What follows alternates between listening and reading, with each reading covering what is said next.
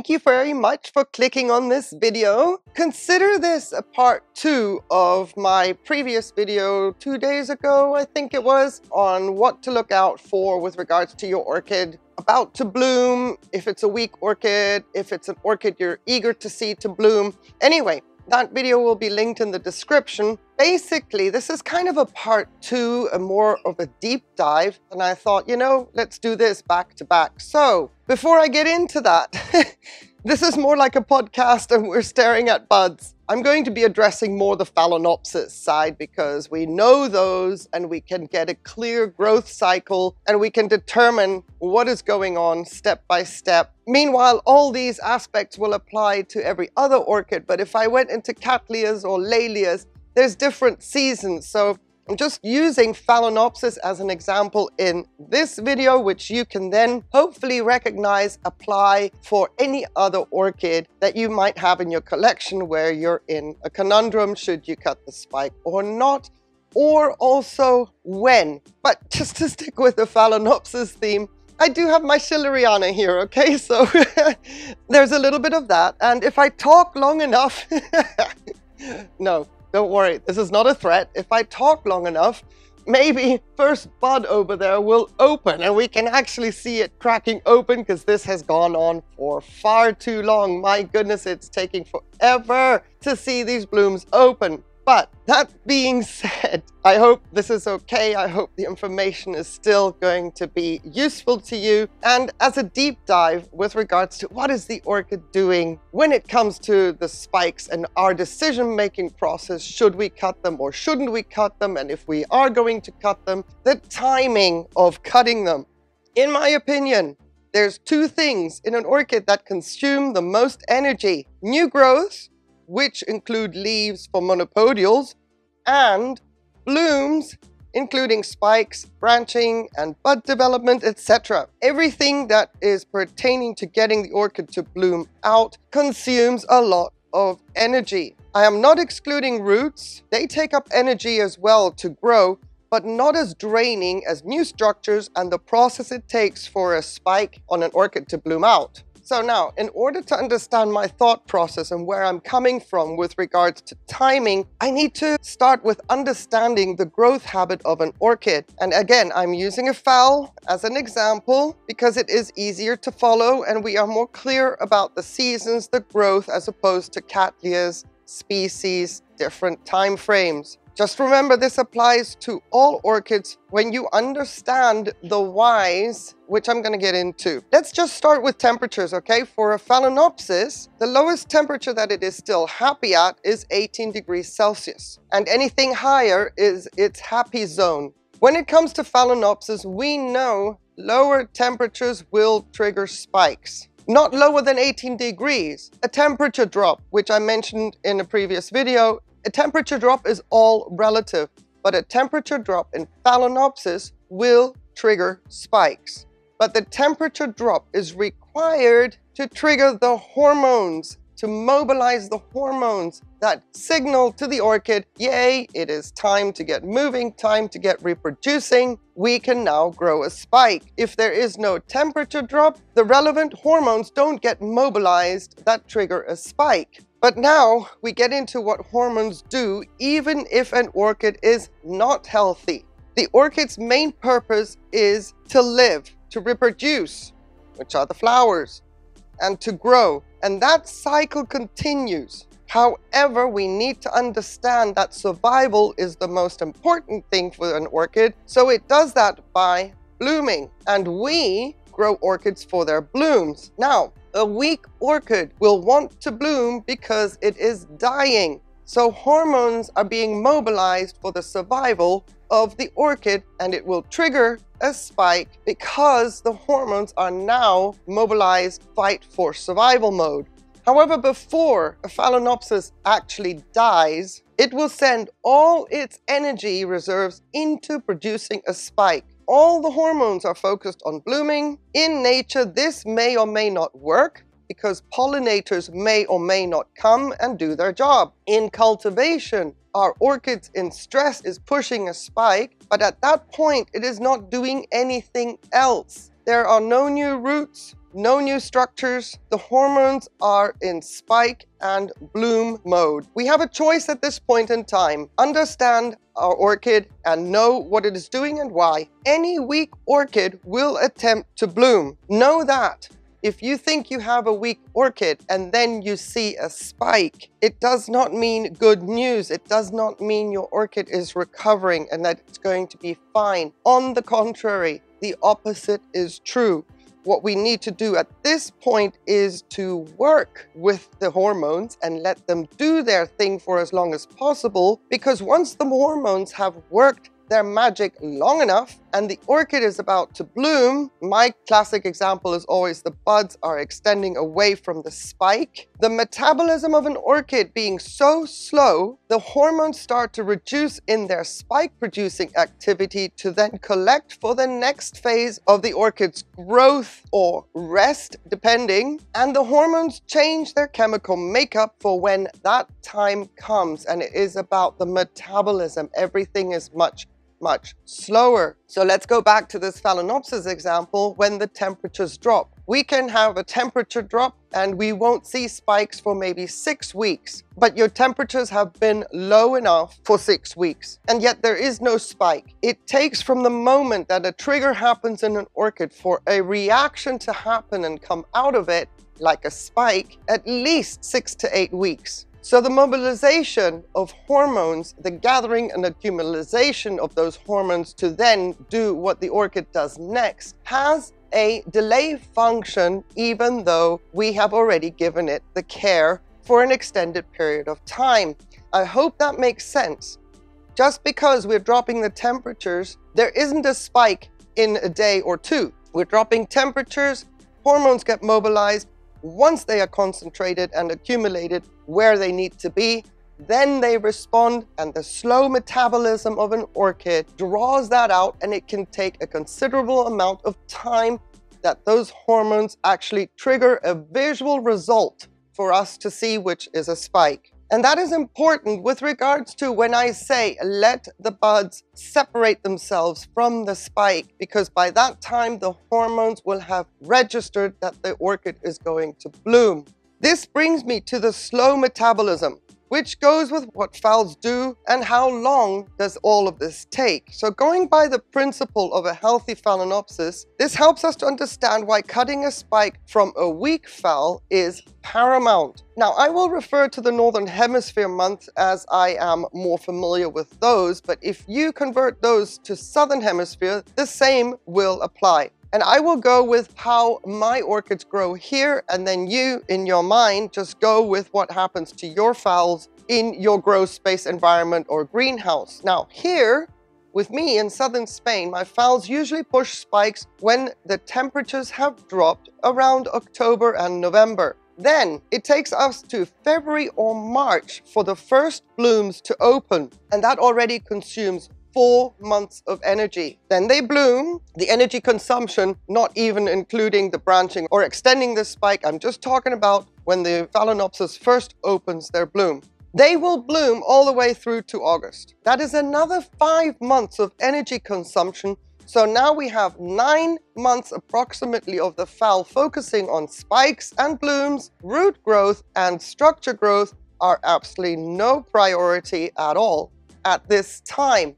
9 months on a healthy Phalaenopsis. Meanwhile, as the orchid blooms, the hormones are starting to collect to initiate the next phase of the orchid's growth. And that takes another 4 months. While the orchid is blooming, those hormones have done their job, and then they go down and gather and do whatever they do. They start to concentrate on the next phase of the orchid's growth.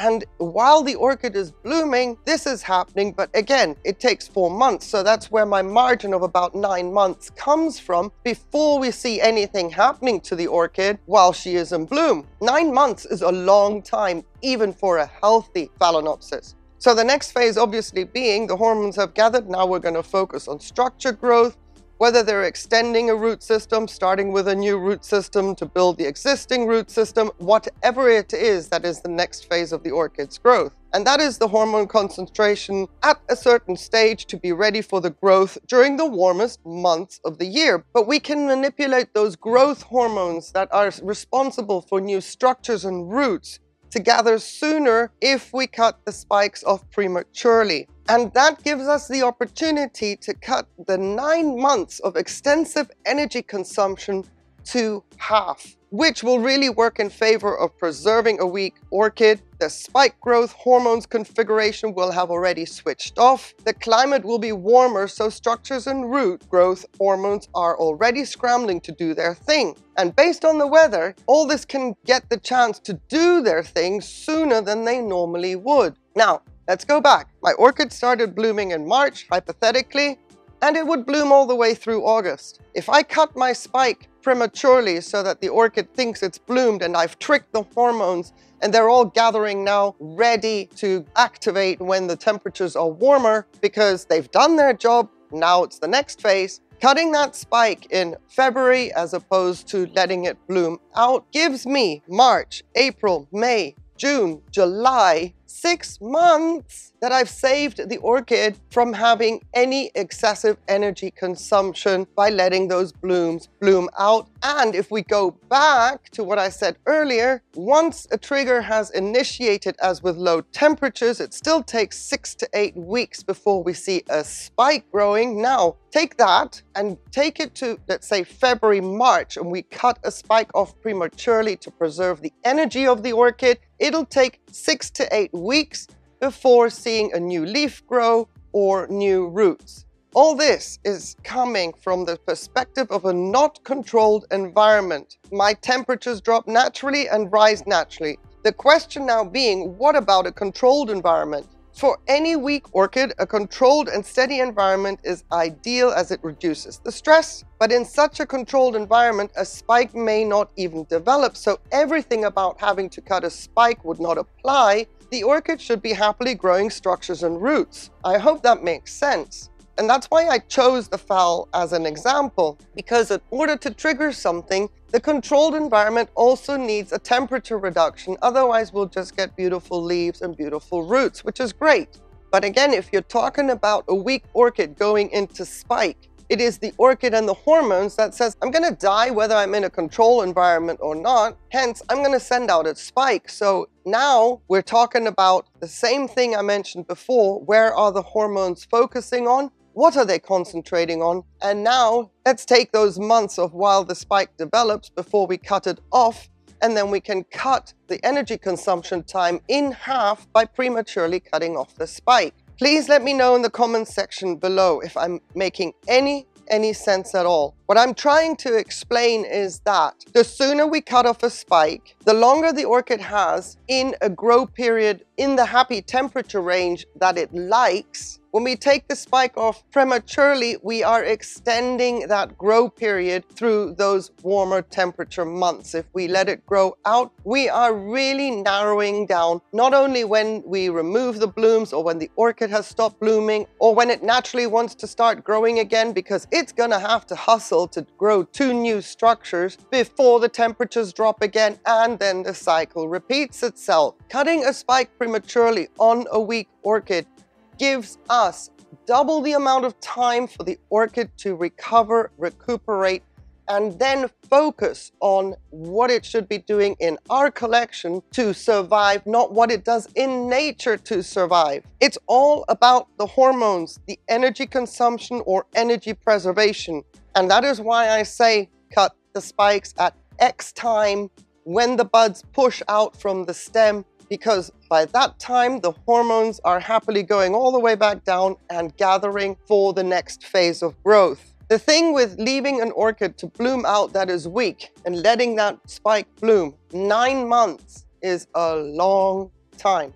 And then, even though we may have enjoyed the blooms, whatever happens after that takes another 6 weeks to 8 weeks for the growth hormones to kick in. By that time, there is possibly no more energy reserves left in any of the orchid, and she's just going to collapse. Seeing as we're not able to pollinate something that is weak, it won't carry a seed pod, and we don't have the conditions where any seeds would fall if the seed pod were to mature. like in nature, for the seeds then to fall somewhere and then start the process of creating new orchids and thus survival of the orchid. So when I speak cutting a spike, I am talking about tricking the orchid because of the hormones to initiate something a lot sooner, giving it plenty of time and preserving the energy reserves that the orchid has so that she can actually grow new growths and new roots.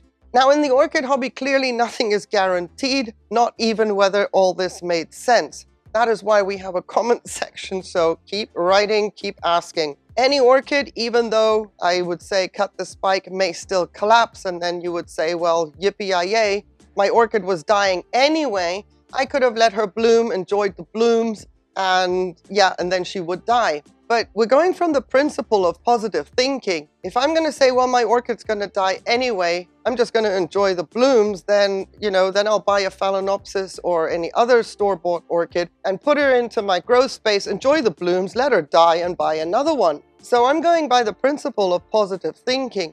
Now, it can always happen that an orchid's going to collapse and die anyway, even if the spike was cut. There are no guarantees, but what I'm trying to say is if we are wanting to preserve an orchid, the best practice is to conserve the energy as best as possible, but make sure that the timing of the cut is right so that the hormones aren't still accumulating down where the spike is supposed to grow.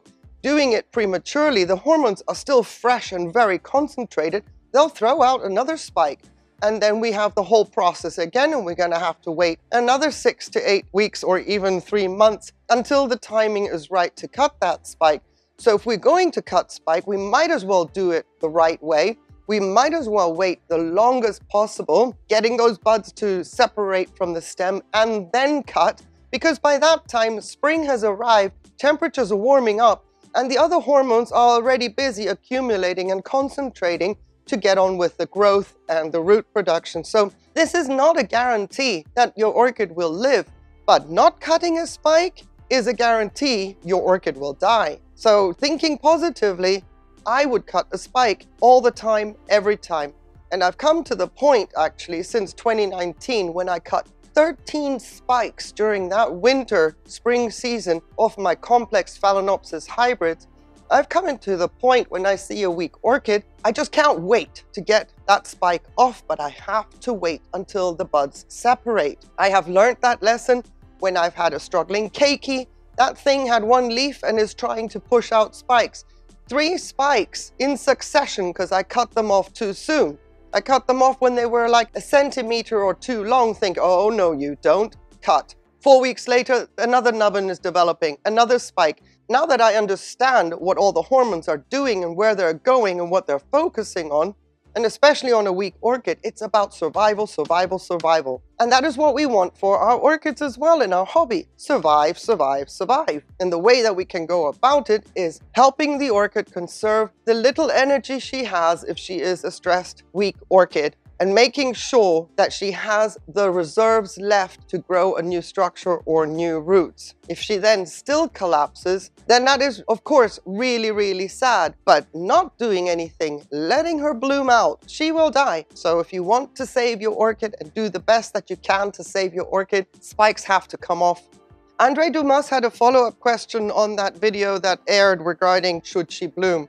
Should we not let the plant decide what it wants to do?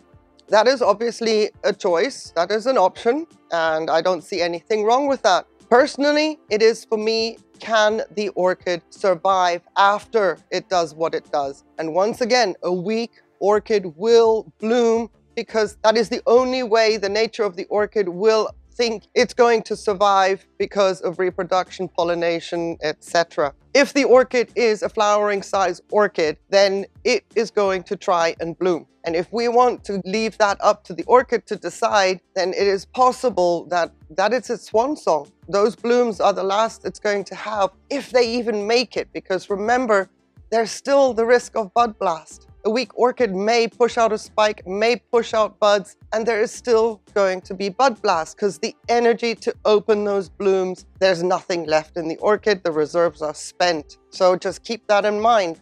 In our hobby here, we want to see the blooms, and I understand it is one of the hardest things to do to cut a spike. But trust me, from the perspective of my orchid is going to have a lot more time to recover and then hopefully the energy to bring out new structures, you're doing the orchid a favor. The hormones are everything. The hormones are key.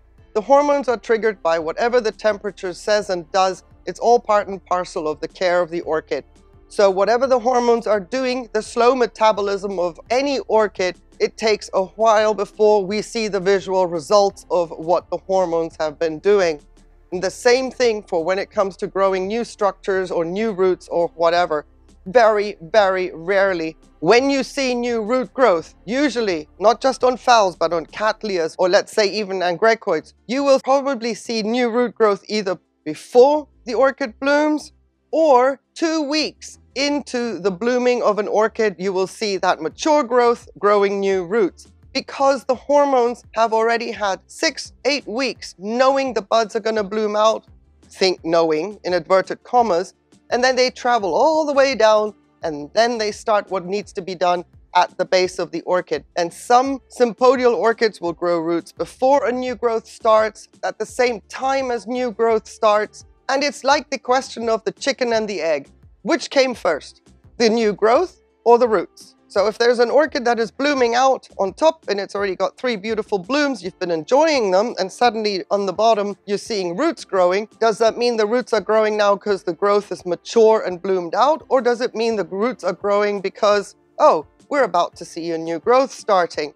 And I'm not trying to make this video long, and I know that probably staring at buds is boring, but I'm trying to really hone in on the fact that the hormones take a long time to do what they're doing. So the conservation of the orchid is about understanding how slow their metabolism of our orchids is. We call them slow growers compared to other plants, and they are, but it takes a lot longer for the hormones to actually visually show us that the orchid is doing something. And knowing what's going on that we cannot see is also fundamental when it comes to the timing of what we then do see.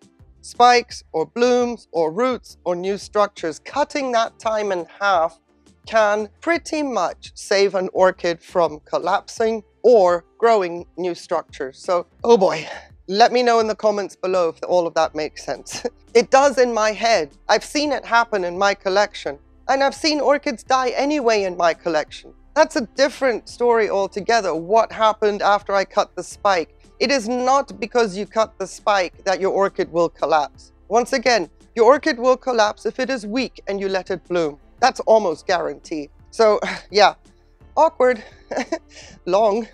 I hope that this video was helpful. Let me know in the comments below. I don't mind doing another video, getting more specific, or maybe not talking so long, but breaking it down into, here's your time frame, video 5 minutes. But I wanted to throw it out there as to let the orchid decide. Well, the orchid is already deciding when it's starting a spike. The decision process of stopping that flowering is then up to us. And the when is important so that there's no waste of energy, so that the orchid can have the best chance of recovery. Wow, yeah, too many circles?